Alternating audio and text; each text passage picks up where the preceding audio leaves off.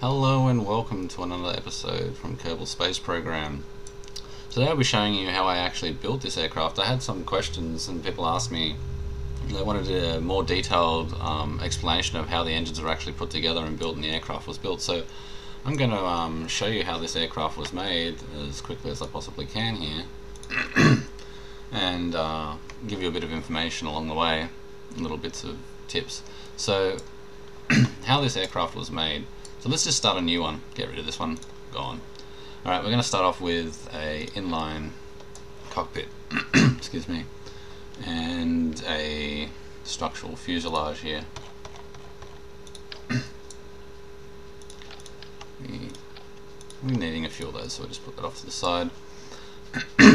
Whenever you're using parts that you'll be knowing that you need multiples of later on, I always press Control and click, and then just put it off to the side somewhere. So as you've always got it, then you don't have to go back through your list of items.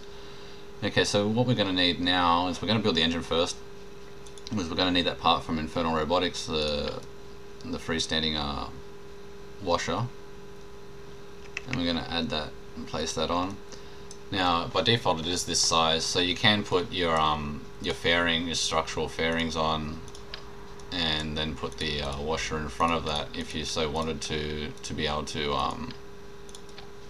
use a large one without tweaking or doing anything. But I like Tweakscale. It saves you having to install multiple mods just to have an extra different size fuel tanks or extra different size things. What's the point of adding hundreds of different parts and making your game take forever to load up when you can have Tweakscale and you've basically got hundreds of parts at a click of a button. I want the bigger structural fuselage, there we go, now I've got a big hollow one, or I want a smaller one, now I've got a smaller one.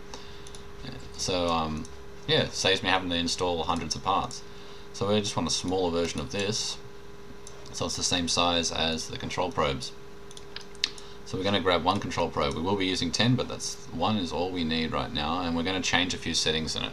So by default, reaction wheels are set to normal. They have three settings, SAS and also pilot only. So we want the engines to be on pilot only. And we also want, for the action group, we're going to use action group key 2 here. And we're going to toggle the reaction wheel, so we can turn them on and off if need be. So now that's all saved into that one item. So if I copy that item by holding Alt and clicking on it, placing another one down, you'll see that this one is also set to pilot only. And if I go to my action groups, you'll see it's also got its action group added. We're going to want to partially push that inside of the other one, so we're just going to hold Shift and clip it in. Now, to build this engine, there's no need for the cheat mode debugging or anything like that. Turn part clipping on and everything is not needed. So that's another good thing about this engine. So now that's all done. We just need 10 of those, so we're going to copy this out. So that's 4, 8, and 10, and each second one wasn't pushed in because the first one's not pushed into the docking washer, which we don't want anyway. So we're going to just grab those 4 and pop them into each other as well, so as it's all the same, like so. And this is the engine almost complete. I know it's that quick and easy. So now all we need to do is finish off the rest of the part of the engine. So we're going to need, actually that's not the structure. We're going to need one of these little caps there. And a tip. Make it look a bit better. There we go. Now we'll add the blades in. I'm just going to use the L12s and going to change the symmetry mode. And we'll do 6 times symmetry, press space to flip their alignment, like so. And we're just going to clip that on there. And now we're going to rotate them. I'm just going to turn on the aerodynamic overlay, so as we can see that we're getting them in the right position. Because ideally what we want is this overlay to have the blue arrow pointing through the body of the aircraft to give us our best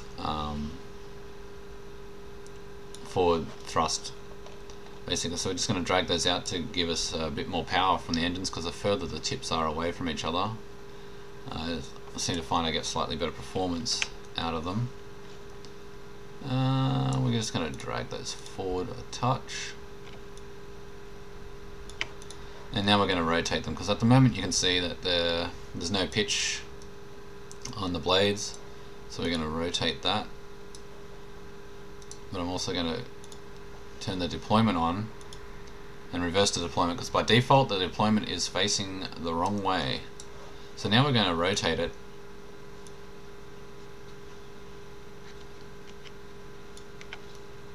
like so. You notice that the arrow is now pulling through the aircraft. So we're going to turn the deployment off now. We can see that that's basically the pitch we have on the blades. And when they're deployed, we want full deployment. So when they're fully deployed, we want the blades to be level.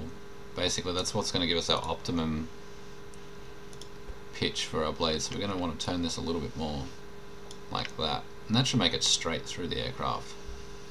Perfect. So now we're going to just undeploy those again, because that's our feathering effect for the engine. So that's basically initially when they deploy, the engine no longer produces forward thrust, which allows us to slow the aircraft down and bring it in for a landing. So we'll just undeploy those, and we'll set a preset for the propeller blades now. We left one empty for this reason, so that is now deploy. Now, one very important thing about these is on the blades for your engine, you want to make sure that there's no inputs from the pitch, yaw, or roll, so you want to turn those off. Otherwise it's going to try and fly your plane, and your engines are going to flip around like madmen and start wobbling all over the place. So if your engine's wobbling madly, especially just after takeoff, that is the reason why. These are trying to control your pitch, yaw, and roll. So that is the engine complete. So what we're going to do is just finish it off here by grabbing it and dragging it into the structural fuselage just until it meets, and that's it. Engine done. You can take that off now and put it to the side. Do not lose it. Save it as a subassembly, even better. Now when you save it as a subassembly, it'll be saved with its preset action keys. So when you drag it out of the subassembly group, it'll already have the action groups already preset. So very handy to have, so you'll never have to make that engine again. Next, we're going to finish off the rest of the aircraft. So to do that, we are going to need a nose cone. We'll need another one of those in a moment, and we're going to need some body weight just to help things along a little bit. So we're going to need fuel tanks. We'll just use these little orange ones here, and we'll use 2 of those and a battery for some power for the aircraft, since it is electrically driven. I'm going to want to copy that, put that off to the side, and grab the most forward orange fuel tank and one-click that in, and we will add the tail section on, and now we'll build the wings. So for the wings, we're going to use type A's, mirror symmetry mode, and clip them to the aircraft like so. Now we're going to bring the engines in on it and attach them like so. Now you notice that when you've got the engines on, your aerodynamics overlay and your center of mass is going to be hard to read, so what we're going to do is just take the blade section of the engines off, leaving the rest of the engine attached, and grab one of those fuselages I left there earlier. I'm going to add those in like so, and we're going to add the extra weight in, because at the moment everything looks fine. The lift to weight is perfect, but as I add my control surfaces, you'll notice that that will start pulling the other way, and the weight will be too far forward. So we're going to want to start pulling that weight back a bit, and we'll just do the same thing with those as well. We'll just push those in so we can't see those orange fuel tanks, sorry. And we'll finish off the wing now with the swept wing B. We'll just sort of roughly eyeball it in line with the rest of that, and then a wing B as well for here, roughly eyeballing it, get it somewhat in line with the back. And we can see our center of lift is still too far forward, but that won't be a problem shortly. So we'll just add the rest of the aircraft on now, like the parts for the tail, and now we'll do the rest of the wing for the tail. So we'll just snap that onto the fuselage back here, and we'll move that in position. So we'll just drag that back out a little bit like so, drag it up so it's roughly where we want it there, and drag it back out. Now you notice it won't want to drag any further. If you hold shift, you can drag it beyond its limits there, and you'll notice now the center of lift is pulled all the way back from moving this. So we probably don't even want it that far back. It'd probably be more stable if we had it somewhere here. And we'll just fine tune this so we don't have that texture glitch happening there. It's my little pet peeve, it annoys me. Okay, so we'll just add our rudder control in first. And we want two of them too, inside each other, roughly, somewhat like that. And we'll just now move them back a little bit, and maybe down just a little bit into the wing. There we go. And just check to make sure they are deploying the right way. We'll just deploy them, yes, and enlarge that deployment. Turn off pitch and roll.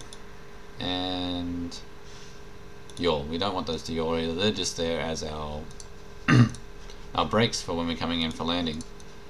That'll add drag. So now we'll do the same thing for other brakes here. We'll add these elevators on. Now to get these things to snap properly without having to press QWE and all that, trying to rotate them and figuring out why the hell can't I get it on straight, check to make sure that snap toggle is, or your toggle snap is turned on so it is actually snapping. Now another thing is you want to pull it all the way back, push it forward a little bit, and then it'll snap. Now that'll have them both aligned up perfectly, and that way they both deploy the same way, not up and down, or they don't both go up, they both go down the way they should, the way a flap actually acts on the aircraft. We'll increase those so they have like maximum deployment, and we're just going to pull those a little bit out from the structure of the wing there. So we'll just undeploy those now, put them back, and we will turn off yaw and roll. We just want those to pitch and act as air brakes. Same with these, we'll just turn the deployment off there. So we'll add our action groups in for those now. So 10 can be our tail, and 9 can be our flaps there. And that's that part done. Now we'll do the elevators and ailerons. So we'll add these in. Now these ones I do want to actually flip around the other way, so I want them to go from thinner to thicker like that. Bring these closer, there we go, and just check their deployment, not that we'll be deploying these. See, these ones I want to deploy up because I flipped them around so they're upside down. But we can just change the deploy direction there, not that it really matters, we don't need those to deploy anyway. And now next we'll add these ones on. We'll just flip those around as well and revert the deployment direction. Now these ones we only want to pitch, so we'll be turning off the roll and yaw off these. That's our elevator for our aircraft, that'll help us pull up into the sky. And just get those aligned a little bit better. Looks a little bit sloppy. There we go. And we'll add in some more of those, well, not those ones, on the wings here. And these ones will act as our ailerons, so they will not roll or yaw, but they will pitch and roll. Roll is what ailerons normally do for an aircraft. They normally don't pitch an aircraft. Pitch normally comes from the tail rudder. Oh, that's the rudder there, which is actually what gives you yaw, pitch, and roll. So roll comes from the wings, yaw comes from the vertical tail, and your pitch comes from the horizontal tail by default on a normal aircraft. So we'll just get these to align properly as well. So just by touching the arrow there, I'll put them in alignment. We will now put on our wing tips. Structural Ds will do somewhat like that, and we'll rotate that. And that is too far. And we'll add our elevator controls onto this. So if you just press D once, that is still not lined up straight, is it? No, it is not. Sorry. Just try and straighten this up a little bit more. There we go, and snap those on. And we want to turn those to yaw only. Doesn't matter about the deployment direction because we won't be deploying those either. And we'll just copy those, stick those on the back as well. Turn the center of mass on as well, so we can see the center of mass is in front of the center of lift. It's a fair way. You normally wouldn't want it quite that far in front from like normal aircraft and things like that, but this aircraft is a little bit unique with this propeller. But basically that is the aircraft now done, so we're just going to add the engines back on in twin symmetry, and we're going to put the wheels on. So last but not least is the wheels. So we just add, and again I'm doing this in career mode, so I don't have all the parts unlocked, so you might want to use the bigger wheels for this. I'm just going to add the tail wheels in here, just bring those back a little bit more, up a little bit, that'll do. And the other landing gear can go mounted to the engine here, like so. Now that's a bit short. You can use larger wheels. I've only got the medium ones here. Like I said, you can add another part down there to extend it if you want, but I'm using Tweakscale, so I'm just going to increase that to, I don't know, increase it by an extra 20% or so, we'll just, that'll do. Give us that bit of an extra ground clearance there. So this is basically the aircraft constructed and ready to fly, so let's test it and see how she goes.